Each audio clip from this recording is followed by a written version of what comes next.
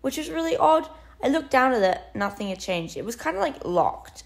The mechanisms are like impenetrable. Anyway, I was like, okay, whatever, that felt weird, but lady was gone. I didn't question it. Do you have to flush the toilet right now? Sorry. I checked out, and I left. And when I left, I was like, where's my phone? I went to reach for it just to check it because I forgot that it died. It wasn't there.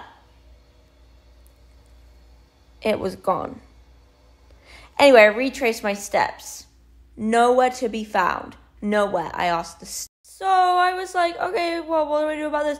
And I freaking go to the Apple store. So I'm standing outside the Apple store anyway, because I was going there anyway to get a portable charger for my phone, which was now gone. And I said to the guy, I was like, hey, my phone just disappeared and it's dead. What do I do?